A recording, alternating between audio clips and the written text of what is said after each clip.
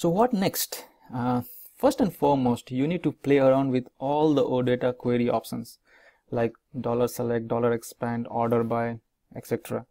So these query options would be used practically in each and every SAP UI and Fiori apps.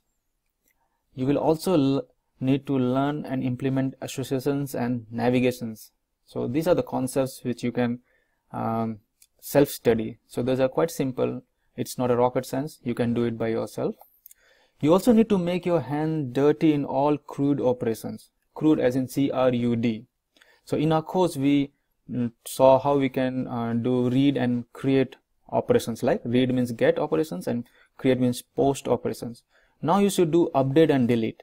Both update and delete would be like post operations, but the method to be redefined would be different. And I hope you know by now the method would start with update underscore entity or delete underscore entity.